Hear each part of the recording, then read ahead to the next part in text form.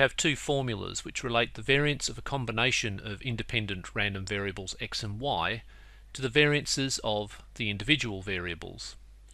Now, if it bothers you that there's a plus in the right hand side of that second formula instead of a minus, then you need to think a bit more carefully about what variance represents. One way to think of it is that variance measures the uncertainty in a random variable. So for example, x might be the roll of a fair die, and you don't know in advance what number you're going to get. The result is uncertain. You're combining that with another uncertain random variable, which means that the combination of those two things must be more uncertain than either of the original variables. And that's why you add the variances instead of subtract them. If that doesn't convince you, that's fair enough. We'll take a slightly more mathematical approach.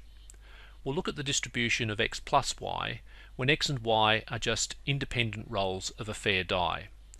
Now the largest result you can get only happens when you roll two sixes. So we get a sum of 12. The smallest result is if we roll two ones, and it's much more likely that we'll get something in the middle. So for example, all of these dice rolls lead to the same sum, which is 7, much more likely, and the rest of the distribution looks like this. For x minus y, the largest result we can get is if x is 6 and y is 1. That's a difference of 5. The smallest result we can get is minus 5, and the distribution looks like this. As you can see, x plus y tends to produce larger values of the random variable than x minus y. However, variance is defined as measuring the spread of a distribution either side of its middle.